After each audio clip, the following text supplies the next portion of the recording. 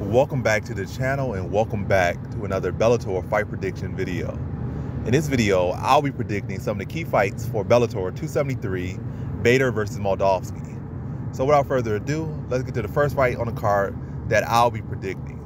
So in the first fight that I'll be predicting the lightweight bout between Syed Awad versus Chris Gonzalez.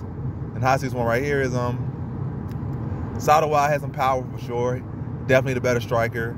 Chris Gonzalez looks very uncomfortable on his feet. But I feel like we have seen time and time again, you know how Syed Awad can lose at times. Or I definitely can see some deficiencies in his wrestling defense. And he's just like susceptible to being controlled on the ground. I feel like Chris Gonzalez does have that background and can cause some issues there. I feel like Chris Gonzalez has just enough of striking to set up his takedowns and, be able to grind a lackluster decision, not the prettiest decision, but be able to grind out a decision nonetheless over Syed Awad. On the feet, he definitely don't want to stay there too long, could easily get knocked out, but I don't see him going out there trying to improve, show off his strike and anything, especially not in this fight.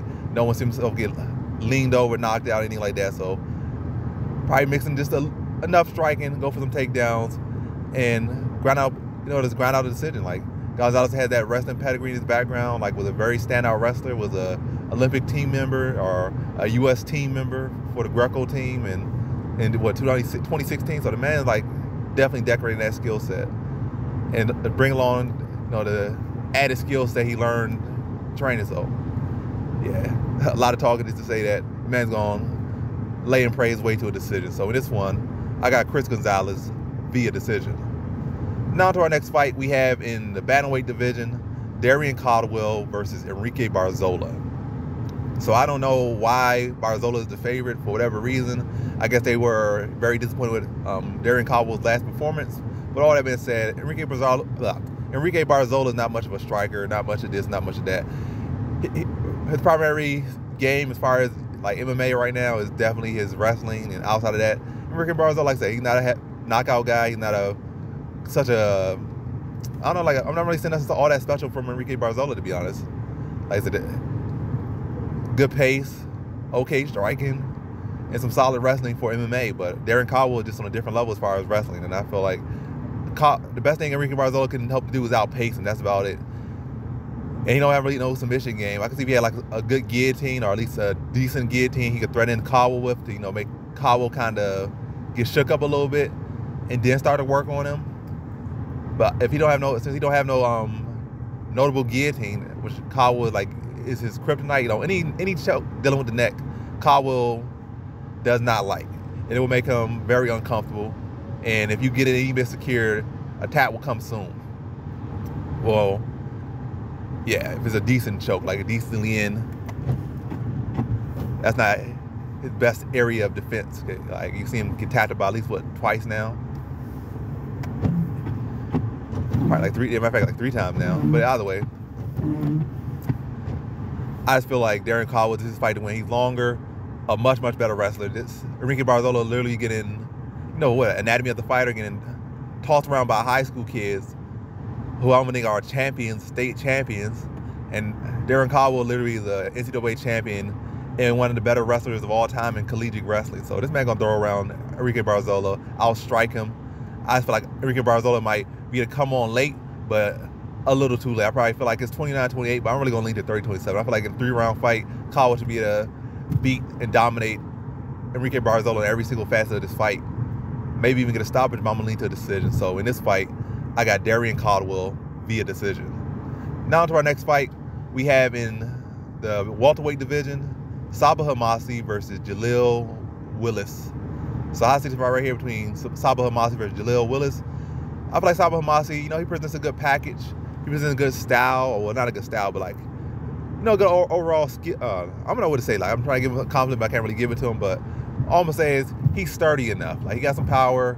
He got decent enough. Well, yeah, like I'm trying to give him something, but I can't really give it to the man. But either way, he'll be a good test. Is all I'm saying. Like, he's not gonna be easy to walk over.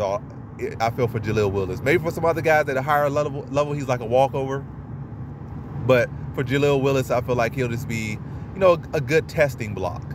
And I feel like Jaleel Willis won't be able to walk over him, But I do feel like Jaleel Willis will be able to take advantage of his aggression, take advantage of sometimes his lack of fight IQ, his ability, his tendency to load up, his tendency to try to, let me bang bro out there, land the cleaner shots, no beat it to be hit, take advantage of the aggression, maybe score a takedown or two in there, and it's really just take advantage of the over-aggression from Sabah Homasi, the loading up from Sabah Homasi, and the telegraph from Sabah Homasi, and to stay cleaner, stay composed, and beat him to a solid decision. So in this one, I got Jaleel Willis via decision. Now to our next fight, we have in the featherweight division, Henry Corrales versus Aiden Lee. And the high season right here between Corrales versus Aiden Lee is, I think Corrales is a solid dude, got a solid well-rounded skill set, definitely prefers to strike in most cases, got some solid wrestling defense. I don't really rate his offensive grappling and defense all that, offensive grappling and wrestling all that great. Definitely there, but it's definitely not, his typical path to victory is there, but I feel like it's a weaker area of his. So I really just seen this fight. I feel like Aiden Lee's takedown defense should be able to hold up against Corrales, and I don't think Corrales is going to go for that area too much. I see Corrales really just trying to cut him off, trying to catch him with those big bombs. But I see Aiden Lee using that height, using that reach, and really sniping him. Pot shotting him, using that length, using that height, using that reach. And, yeah, drawing Corrales in, landing shots, stepping off, and not just flat out not being there to be hit by those big shots. Still see this as a pretty competitive fight, but ultimately I just feel like Aiden Lee's going to land the cleaner shots, and he's going to be the one dictating this fight with his length and his reach. And I do feel like he's the cleaner striker. I definitely feel like Corrales is the powerful striker, but I feel like I feel like Aiden Lee is the sharper striker, and that height and that reach is definitely going to help him and aid him in being able to, like, snipe Corrales out there. So in this fight, I got Aiden Lee via decision. Now to our co-main event, we have in the lightweight division, Ben Henderson versus Islam Mamedov. And how I see fight right here between Henderson versus Mamedov is, I feel like Ben Henderson is still a very solid fighter, but his career kind of changed around right now. I'm not saying like his legacy is tarnished or anything like that. It's definitely not what I'm trying to go with this. But all I'm trying to say is, even at his best, a lot of his fights were very close. Could go either way. And that kind of trend has continued into his later career. But it has continued. But now he's on the receiving end of the losses. At first it'd be like a close fight, but he would get his hand raised at the end of it. But now those close fights are going against him. Fights that probably he should have won, he's losing. Fights that maybe some people feel like he should have lost, he won in the past. Now fights that he probably feel like he should have won are going the other way. And I still see this as a close fight, relatively. But I do feel like Mamedov will win. It'll be close, but I feel like Mamedov will win on scorecards and win the actual point battle and whatnot. And also, if it is close, and say he does, I feel like a close fight that should lean to his way, the judge is going to probably just lean against him in a close fight. It's just where things are at right now. So I feel like Mamedov's going to be the one, maybe not landing the most volume, but be the one landing the heavier shots. And I think he'll be the one winning the wrestling battle. So it'll be a case of pressure, power, and maybe a little slight edge in the wrestling department as far as takedown scored, or at least control time, whether it be against the cage or on the, with takedowns and on the ground. And like I said, like the cage control, forward pressure and power and some takedowns, probably by maybe winning by 1 or 2 takedown margin, like a +1 or +2, or maybe even be tied. But the fact that, again, Mamedov will be one pressuring and throwing the heavy shots, so that's gonna be favored over maybe Ben Henderson landing the prettier strikes, maybe Ben Henderson landing with more diversity and have his moments here and there. But again, here and there, whereas Mamedov is constantly walking down and landing big shots, or even if they're not landing, throwing big shots and connecting on an arm or shoulder or something like that, still being factored by the judges. So in this one, I feel like the decision will go to Mamedov. So in this fight, I have Islam Mamedov via decision. Now to our next fight, we have in our main event, in the heavyweight division, Ryan Bader versus Valentin Moldavsky.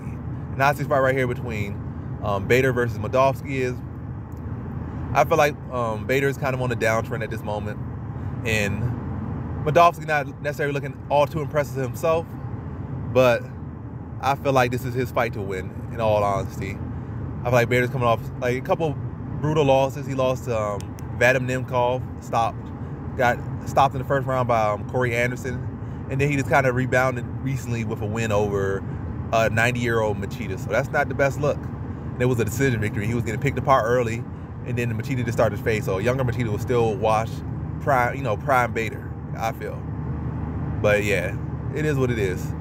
But I feel like the biggest factor in this one is wrestling, and I feel like Moldavsky has enough, solid enough wrestling game of his own that he can stuff the takedowns of Bader and, keep Bader on the feet too much. And I feel like Bader can really wear that heavyweight power too much. I feel like he got away with that because he really didn't have to wrestle too much. I mean, he didn't really have to stand too much with some of these actual heavyweights, and he could just wrestle them, and a lot of them have pretty much zero grappling. Like Matt Mitrione, like literally like negative wrestling, negative jiu-jitsu. Chicago always had issues with wrestling. These heavyweights that don't have the best track record with wrestling. So he got over them, and he didn't really strike with them too much. But with Moldavsky, even though Moldavsky has not necessarily been looking the best in these fights, he's the truer heavyweight, and he will keep Bader on the feet more. Now I feel like Bader ultimately won't be able to wear that heavyweight power too much, and he won't be able to, be able to go to his wrestling as a safe haven like he has in these other heavyweight fights, especially coming off, not the best recent fights. Yes, he's coming off a win, but it's been stopped like in the two other fights prior to his last fight. So I feel like it's gonna be a case of Bader's not gonna have the success he wants with his wrestling. Not gonna be able to lean on it. Be striking too much. And ultimately, those are gonna wear on him. And I see Moldavsky putting him out in the second round. So like spending too much time on his feet, eating too many shots, and that heavyweight power just gonna be too much for him. So in this fight, I got Valentin Moldavsky via second round TKO.